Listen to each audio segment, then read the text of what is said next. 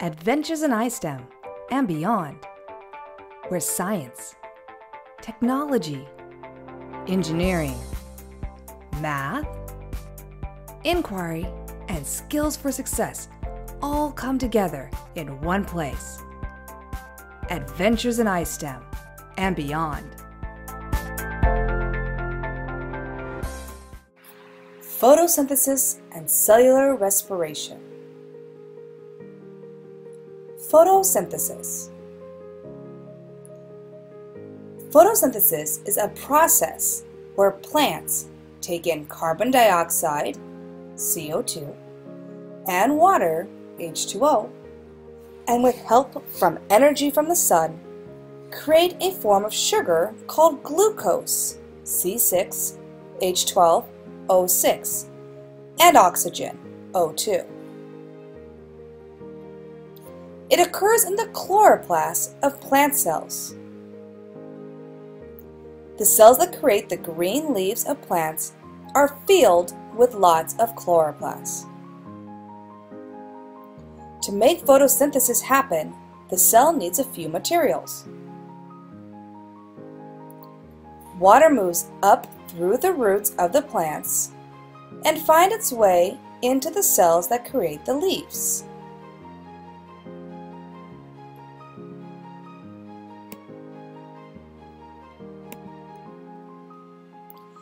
Carbon dioxide gas in the air goes through small openings in the leaf to find its way into the cell.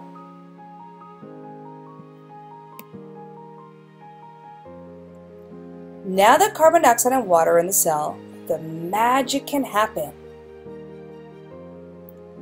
They enter the chloroplast, and with help from the radiant energy from the sun, a chemical change occurs.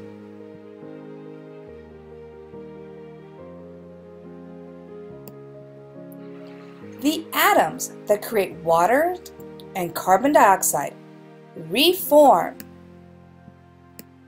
and create glucose and oxygen. The glucose remains in the cell, but some of the oxygen leaves the cell through openings in the leaves and joins the air.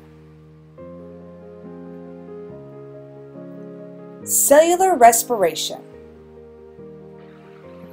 Cellular respiration, a process where plants or animals take in glucose, C6H12O6, and oxygen, O2, and create energy in the form of ATP, carbon dioxide, CO2, and water, H2O. It occurs in the mitochondria of plant and animal cells. To make cellular respiration happen, the cell needs a few chemicals. Plant cells create glucose through photosynthesis, while animal cells get their glucose when animals eat plants and then it travels into the cell.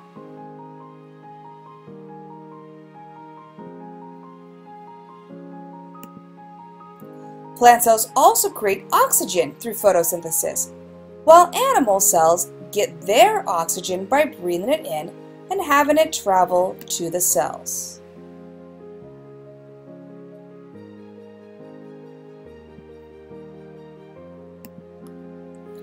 Glucose and oxygen mix together inside the mitochondria of the cell, and a chemical change occurs.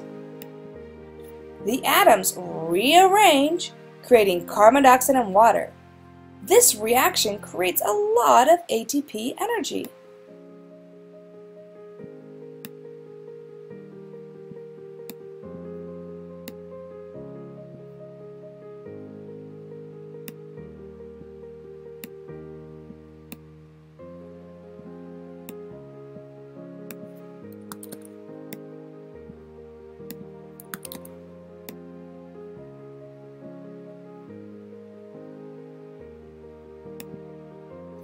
In animal cells, some of the water stays, but some of it leaves the cell along with the carbon dioxide. In plant cells, some of the water and carbon dioxide stays to be used, but some of it does leave the cell.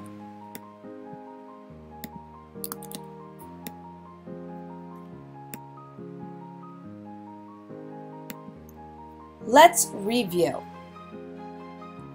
For photosynthesis, water travels up the roots and makes its way to the leaves and into the cells. Carbon dioxide from the outside enters the leaves and makes its way into the cells. Then both water and carbon dioxide meet in the chloroplast, and with the help of the sun's energy, a chemical reaction occurs and it converts that water and carbon dioxide into glucose and oxygen. Now, for cellular respiration, that plant is going to use this glucose and this oxygen. However, animal cells, they need to breathe in the oxygen that does leave the cell, and that then enters the animal cells. They need to eat the plant so that they can get the glucose and have it travel into the cell. For cellular respiration, both the glucose and the oxygen cells make their way to the mitochondria. When in the mitochondria, a chemical reaction occurs, and that glucose and oxygen cells rearrange and form carbon dioxide and water again. All of this creates a lot of ATP. And this ATP is what's used to run the cell. And then the whole process repeats again as one big cycle. The carbon dioxide and water from the animal cell and also from the plant cell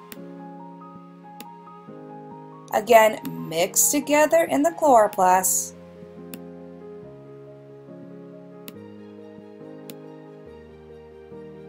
and with the help of the energy from the sun, they create glucose and oxygen. And that glucose and oxygen stay in the plant cell, and some of it does leave so that the animal cells can breathe in the oxygen. And the animals eat the plants for the glucose. They make their way to the mitochondria.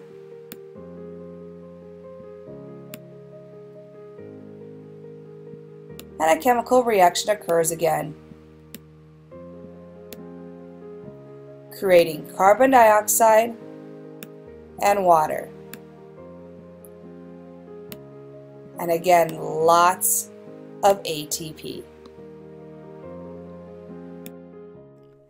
Thank you for watching another Adventures in iSTEM and Beyond video. Don't forget to subscribe and turn on notifications for more Adventures in iSTEM and Beyond videos. Adventures in iSTEM, where science, technology, engineering, math, inquiry, and skills for success in life all come together in one place. For more ideas on how to incorporate science, technology, and skills for life into your classroom, go to adventuresinistem.com.